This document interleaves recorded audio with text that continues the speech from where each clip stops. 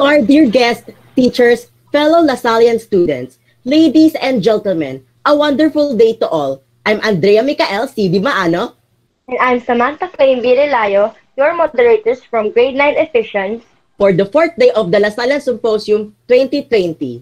Before we proceed with today's session, let us first begin with our opening prayer to be followed by the singing of the Philippine National Anthem.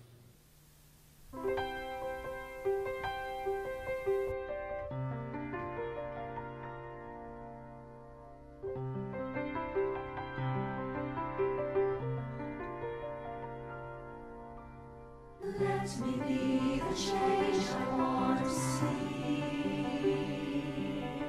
to do with strength and wisdom all that needs to be done, and become the hope that I can be. Set me free from my fears and hesitation. Grant me courage and humility. Fill me with spirit to face the challenge and start the change I long to see. Today I start the change I want to see. Even if I'm not the light, I can be the spark in faith, service, and communion. Let us start the change we want to see, the change that begins in me. Today I start the change I want to see. Even if I'm not the I'm not the light, I can be the spark. Faith, service, and communion. Let us start the change we want to see, the change that begins in me.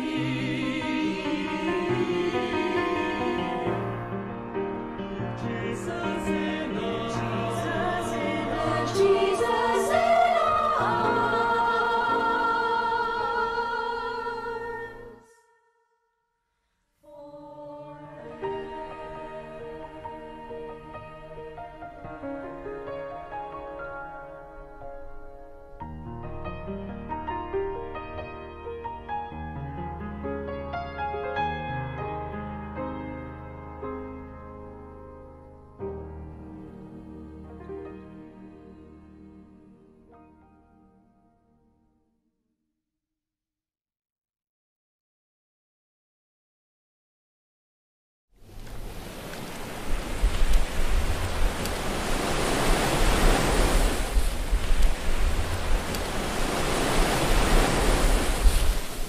Mayang magiliw, kaya sa silangan, alalam ng puso, sa dibdib mo'y buhay. Lupang hinirang, duyan ka ng magiging, sa manlulupig, di ka masisi.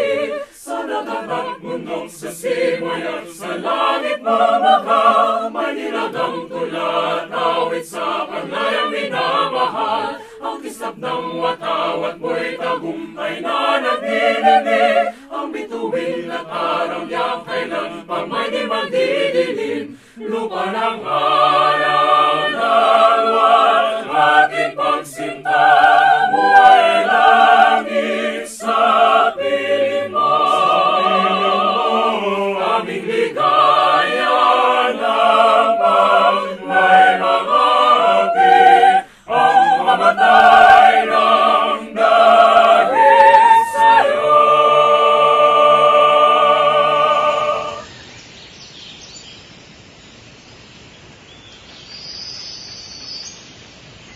And before we further discuss our topic for today, let's have once again the overall convener of LCS 2020, Elijah K.L.S. Caloocan, to call this session to order.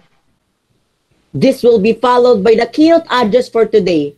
to be given by Mr. John Andre H. Padua, the Academic Chair of the Science Unit of the Basic Education Department. Hi everyone and welcome back to the fourth session of the 2020 Lasallian Climate Symposium.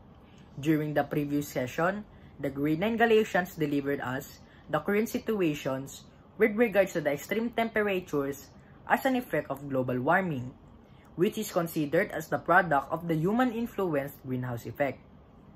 For today's session, the grade 9 Ephesians will be presenting Rainfall and Flooding with Miss April and Salutan and Miss Millicent Saoi as our panelists for the fourth session of the LCS 2020. Both of them are junior high school science teachers from Valenzuela City School of Mathematics and Science and Caloocan High School respectively. And it is my great honor to call the fourth day of the 2020 Lasallian Climate Symposium to order. For today's keynote address, let us all welcome the Academic Chair of the Bed Science Unit, Mr. John Andre H. Padua. A pleasant day to all our Lasallian partners who join us for today's event. On behalf of the Basic Education Department, I warmly welcome you all to the fourth day of the Lasallian Climate Symposium. Looking back, just to share with you, this symposium was just a mere idea, a concept that I thought wouldn't be realized. And with that, kudos to our science teachers and most especially to our grade 9 students for pulling off this event, especially during this time that most of us are short-handed and limited.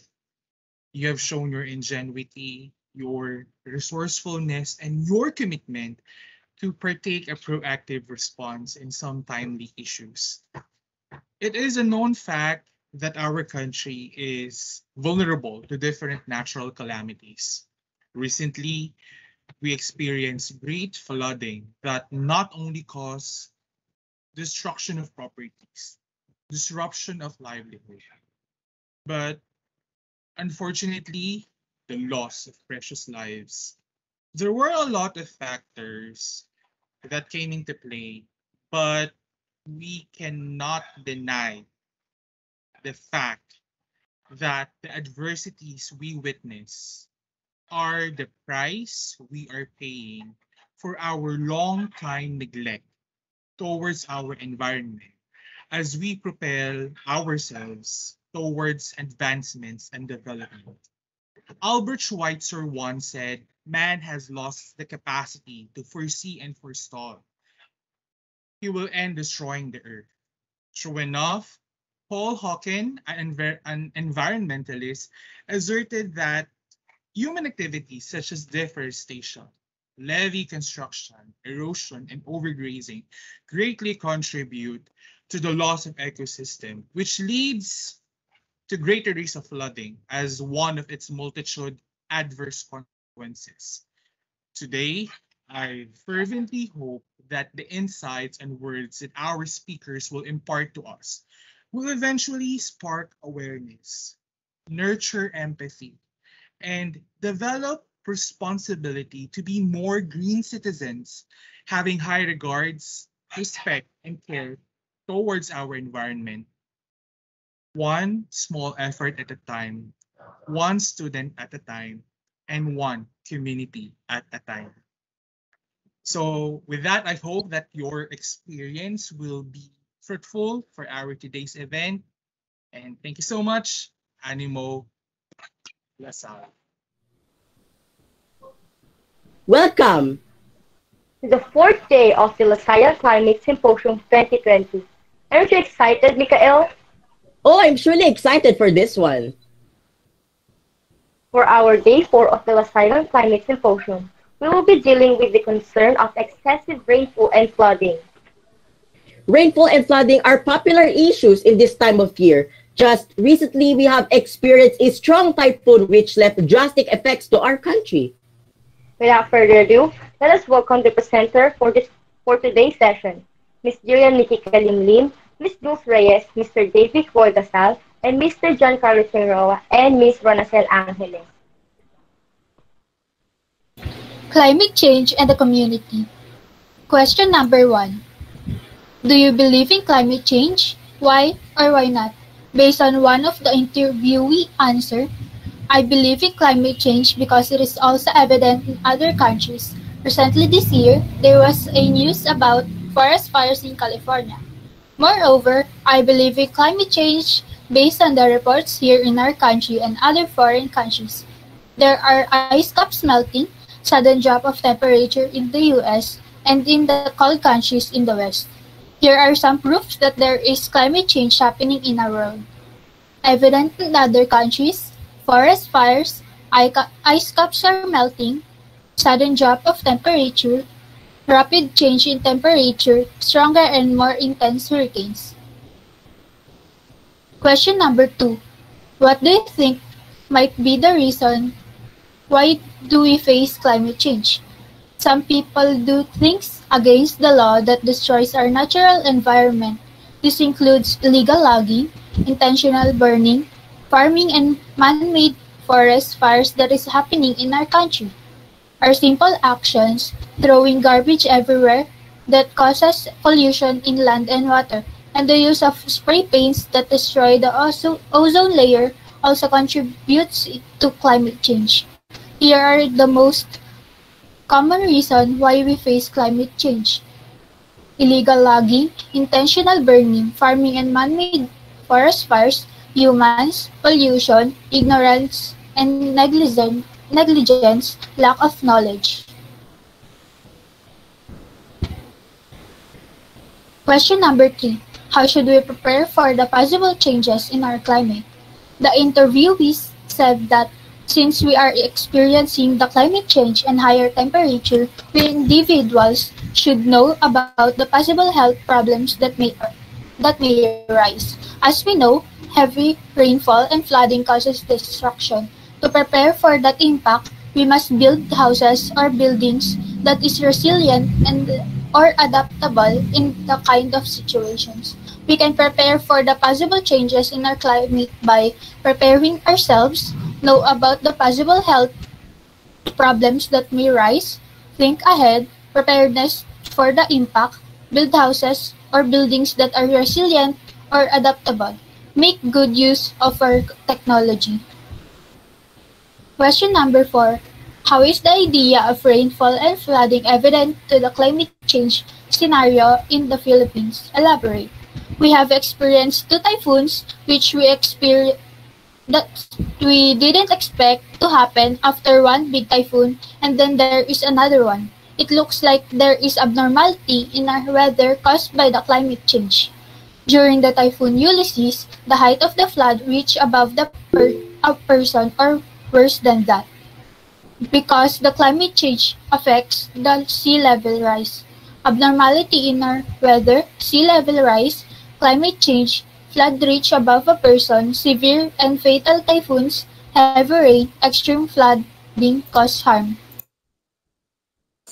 Typhoon Ulysses as 2020's Ondoy. Typhoon Ulysses winds are up to 96 miles per hour.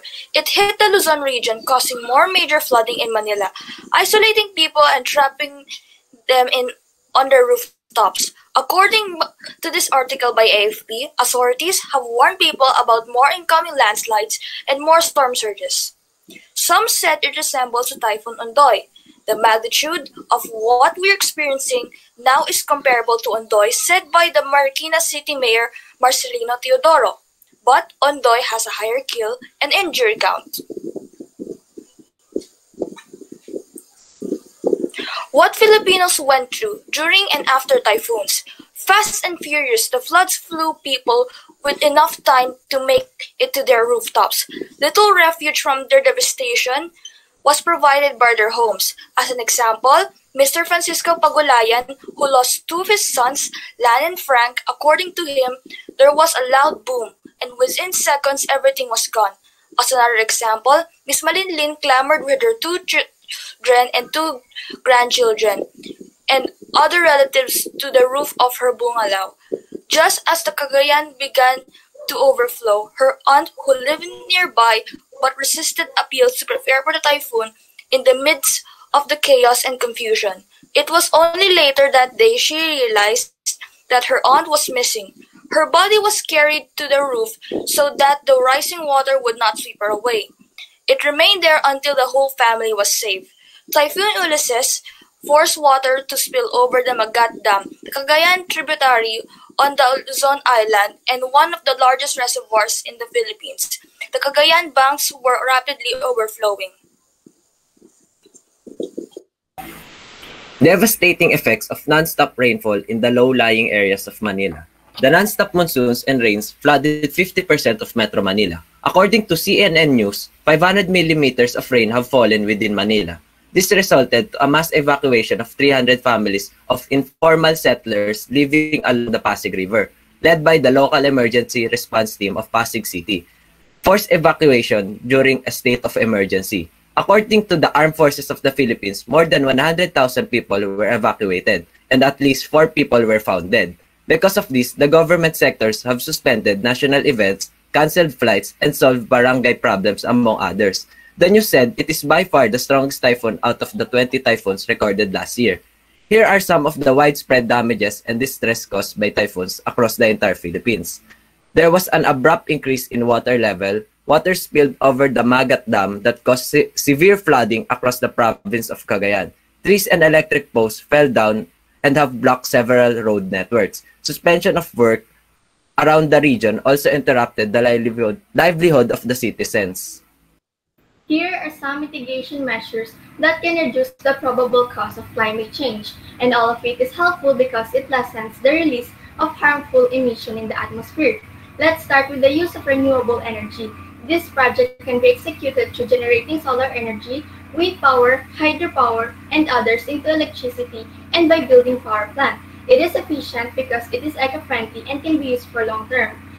However, there are still downsides in this, such as the capacity of the energy it can hold is not large enough for continuous use, and the construction of it is quite expensive.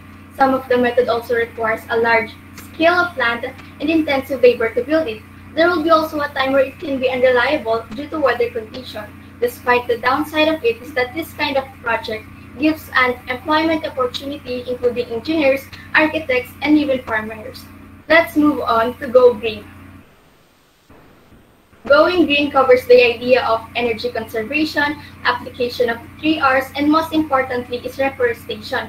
It can be executed through simple action of recycling, unplugging power cords when not in use, and planting. This has a great advantage since it is common to us, and I'm sure that you are well aware about this. Also, most of the methods are easy to comply, and reforestation is a good choice because it can be a long-term solution. However, reforestation can be a little bit hassle because there are a lot of steps, planning, and maintenance that are needed. Despite the fact that we're aware about it, some of us are still not complying and keeps on ignoring it. Luckily, it will be a great opportunity for community-based organizations to start up projects like tree planting activities. Last but not the least is the shifting to public transportation.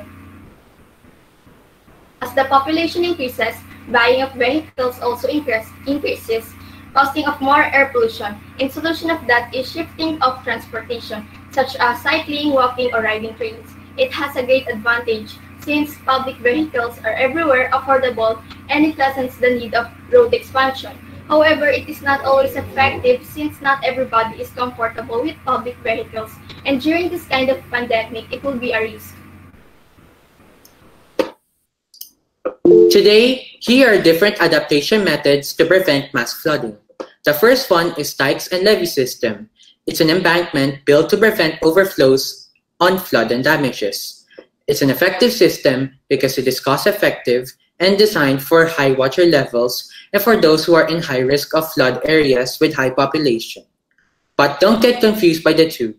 Levees protects lands that is normally dry, but dikes protects land that would naturally be underwater anyways. So it can be a direct solution to floods both ways. But it may increase erosion, which is bad for the landscape, and reduce useful in-stream vegetation due to an increase in water speed that are bad for survival of wildlife. The second one is the use of advanced equipment. We should be prepared for natural disasters like typhoons that we might experience. One precaution is to use safe and long-lasting building materials because not only it needs less maintenance, but it can actually withstand all kinds of natural disasters like heavy winds brought by the typhoons. And also, investing in sump pumps will help to remove excess floodwater on homes and buildings. But it is also a great defense of extreme rainfall, since some sump pumps is equipped with valves that sense the rise of water levels. When the water gets too high, the sump pumps automatically pumps excess water out of your home and away from your surroundings. The final one is the most important one, raising awareness. It is the most simplest yet the most effective way to prevent the negative impacts of rainfall and flooding. By sharing this information and raising awareness, you can save people's lives because at least we have the most capability to contribute in our own ways.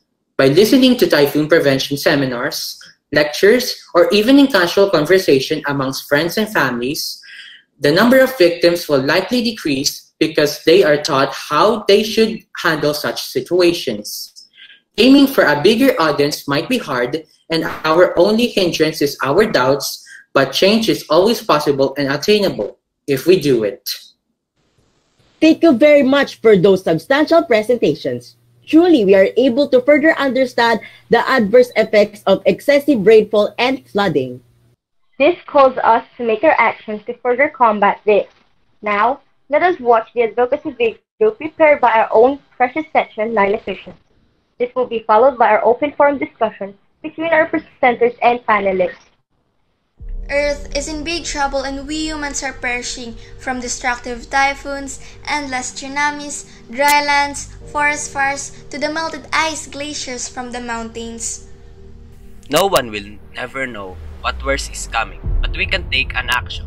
We can handle and avoid the worsening of our atmosphere's condition. Climate change. Climate change is the condition of the atmosphere wherein it changes in a specific region over a period of time. Greenhouse gases mainly affects the condition of our atmosphere, and it also contributes to the abnormal heating up of Earth's surface, causing climate change.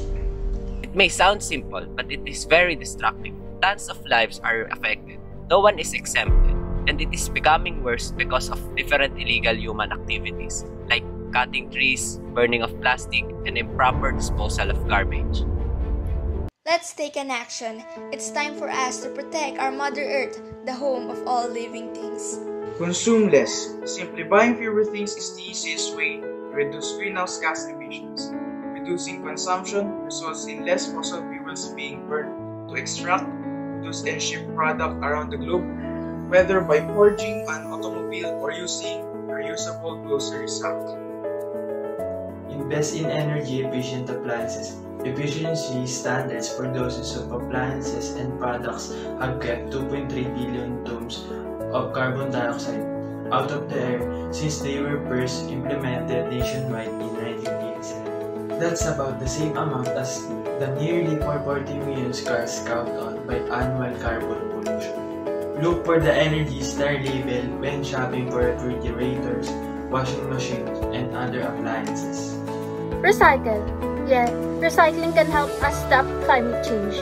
Really, that's because it usually takes less energy to reuse materials than to extract raw materials, and thus creates less pollution. Recycling only one aluminum, according to the EPA, can save the amount of energy required to run a laptop computer for more than 5 hours. Reduce water waste. Saving water too decreases carbon pollution. That's because pumping, heating, and treating your water requires a lot of energy. So take shorter showers and turn off the tap while brushing your teeth. Small acts will save billions of lives. Everyone can do something about climate change.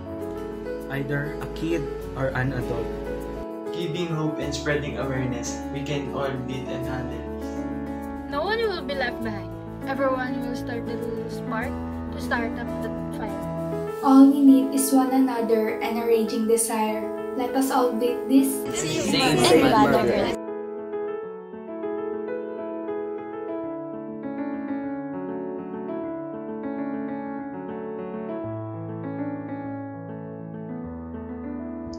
Okay. Good afternoon everyone. So ako na siguro mag-start na ma'am. Okay lang po ma'am Saoi? Yes.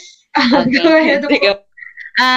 First and foremost, we would like to congratulate everyone and we appreciate your efforts in coming up with this kind of event. You know, we appreciate it because at an early age, no, being a grade 9 student, it is highly appreciated that you have some kind of this project wherein dito papasok yung nabanggit nyo sa sa adaptation, no? Para makikita na we started on our learners. And also, I appreciate your content. But before we proceed to that, sabi nga ni Sir, this is not a research, but then I would like to know, or I would like to ask further, about your respondents, yung mga na-interview nyo, just to know kung ano yung age bracket niyo. How did you choose your respondents or participants para mas ma-identify namin kung bakit kaya ganun yung responses or bakit ganun yung information na alam nila? Anyone?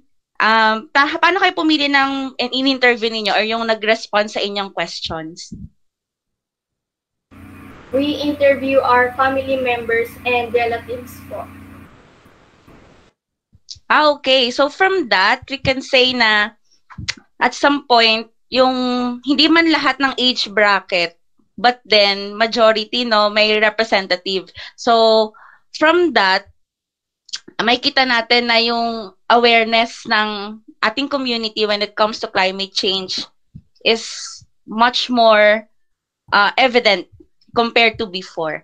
Now, nabanggit nyo dito sa article, I have the copy of your written report. I am just curious, no, you started with what happened recently. So it is some kind of yun yung nag-serve as driving force ninyo to come up or discuss this topic, yung recently concluded or yung nangyari na Typhoon Ulysses. But on your mitigation and adaptation, I would like to know your side when it comes to, kasi nabanggit nyo dito yung creation of dikes and leaves and also the renewable sources. But I would like to know, kasi ang cost, di ba, is the Magat Dam wasn't able to handle the amount of water na nasa reservoir. And currently, there are issues about creating another dam. I know I'm hoping that you're aware about that one. So do you think that is a good one? Or, I mean, do we really need another construction of different dams to adapt and also to mitigate the climate change? In my own insights, for mitigation, we must really do it.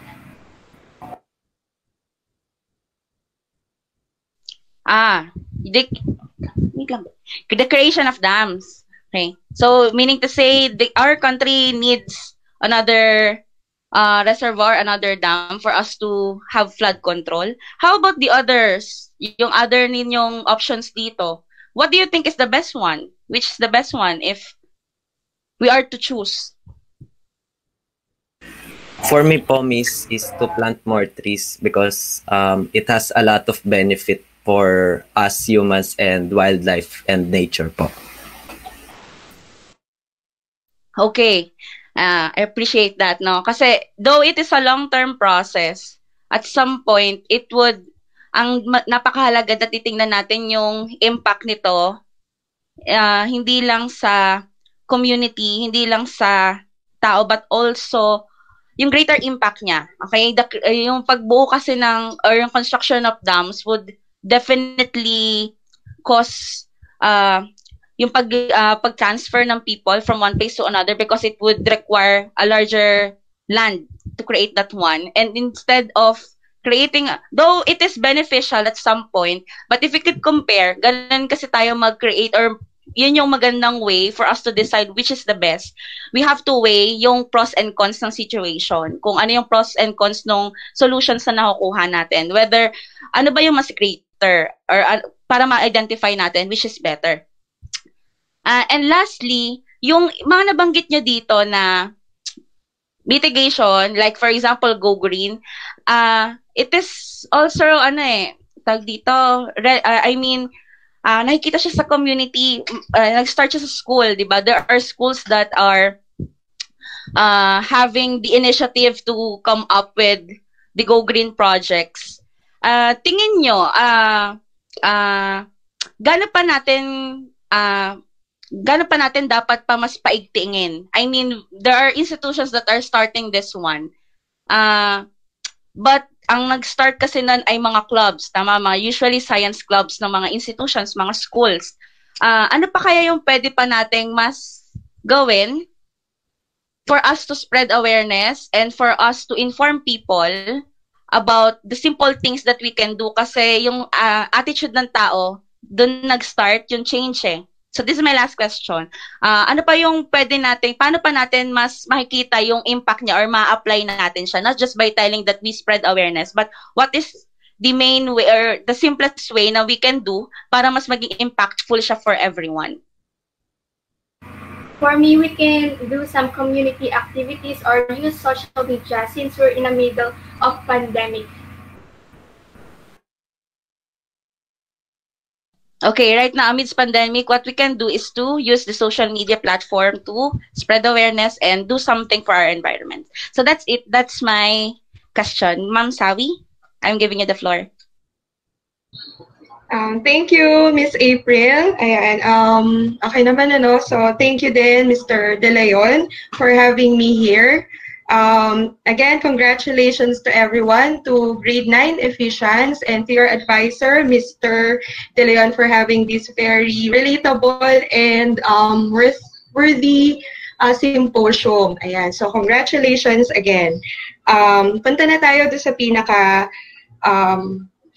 okay, hindi naman siguro questions. For the first part, you have your community perceptions and awareness, right? Okay, so the same question then from April, yung who are your respondents? Yan, so since nasagot naman na, and then wala naman tayo masyado reaction dun because these are based from the experiences of those people. One good, kayo ba nag-formulate ng mga questions? Grade 9? Kayo po ba? Okay, mukha naman kayo, no? So, I appreciate the kind of questioning you have in your paper kasi one of the questions there encourages participation and initiative from the person itself. Ayan. So, another is for part number 2, rainfall and flooding in the Philippine setting. One is really very relatable kasi most of the information you have there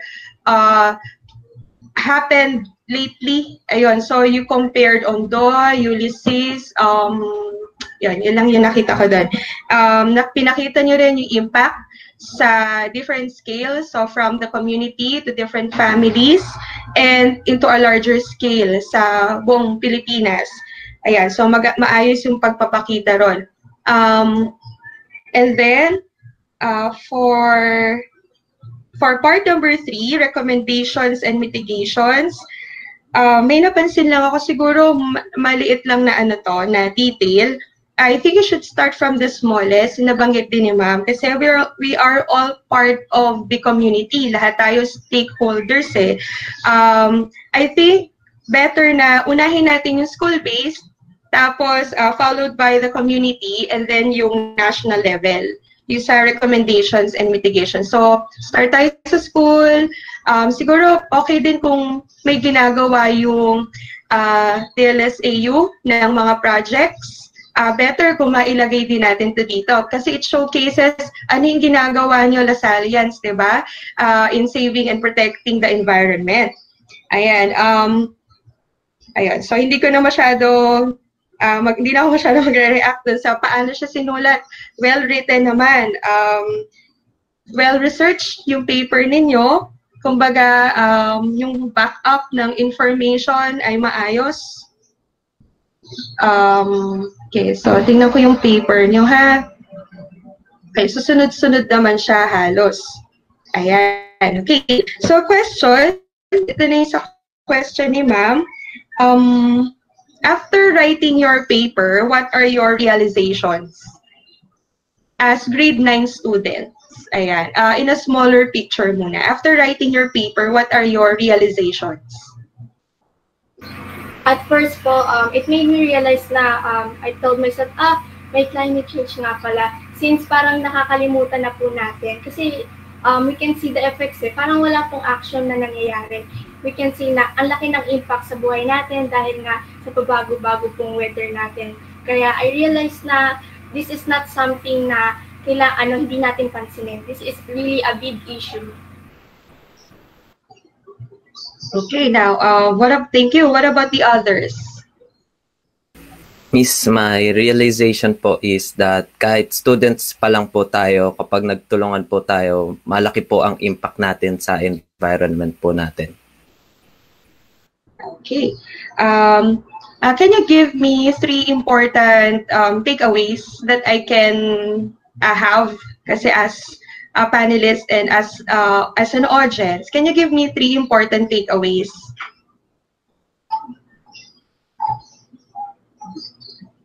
Okay, you can give me at least 1 and then yung others na lang ang magko-complete. For me po, first is we must not only spread awareness but also do some actions po. Okay.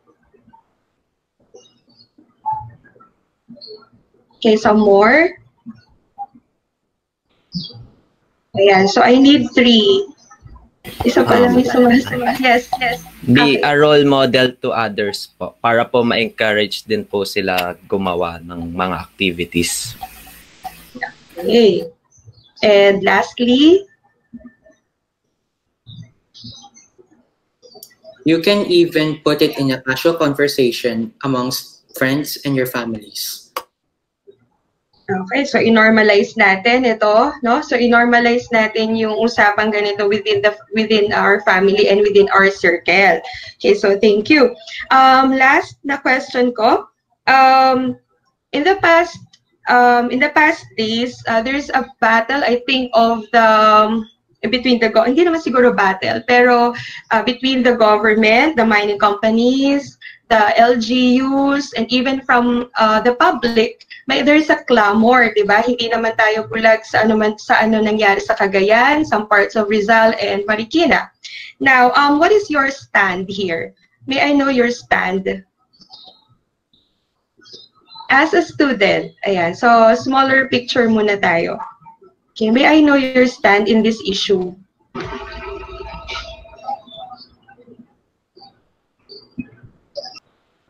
My stand po is sa mga people in the community, especially Cagayan po, since sila po yung naapektuhan.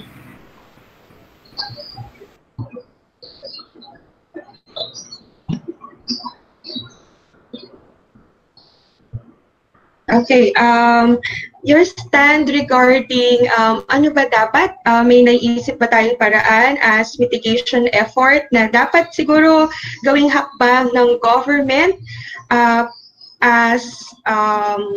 para gawin, or kailangan ba natin ng konting pangil sa ating batas, or kailangan ba natin as the common public, meron ba tayong gawin? Ano kaya yung pwede nating gawing adjustment or adaptation dito sa mga nangyayari na to? Kasi minsan, di ba, madalas tayo naghahanap, what is the government doing? Nasaan ang presidente? So, in our own simple ways, ayan, so baguhin ko lang, rephrase ko na lang, in our own simple ways, as a student, as grade 9 students, you have your paper na already. Can you please give me at least one more way on how to act, ayan, as nature guardians ng Pilipinas. Ayan, something more sustainable. We could sign a petition for changing other people's ideas and opinions. Oh, that's nice. Okay, what about the others? Wag po tayong mag-rely on the government only kasi not all the times naman po na gagawa po sila ng action or tutulong po sila. So we must do some individual actions na po. Okay, so Wala na?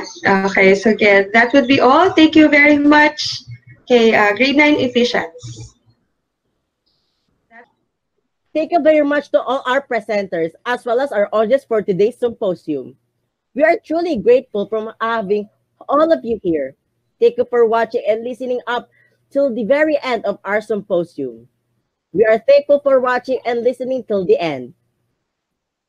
We would also like to thank our dear panelists, Ms. April and Salutan and Mrs. Millicent May Saoi, for being here with us throughout the event. We are very grateful and thankful for having you here despite of your hectic schedules.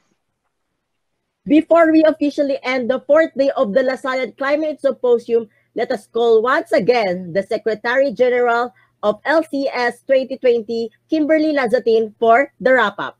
This will be followed by the singing of our alma mater hymn. Once again, I'm Andrea Micael C. Di Maano. And I'm Samantha Clem Vilalayo, your moderators for the fourth day of the Lasallian Climate Symposium 2020. Let's all remember to protect our environment so that we won't have any regrets in the future. Always remember that our climate matters and the future matters. Animo Lasal! Thank you for that very informative presentation, grade 9 Ephesians, which are very helpful, especially because our country just recently experienced successive flooding due to strong typhoons Rolly and Ulysses. Thanks to our panelists for today, Ms. April Ann Salutan and Mrs. Millicent May Saoi, for providing all the necessary facts with regards to climate change.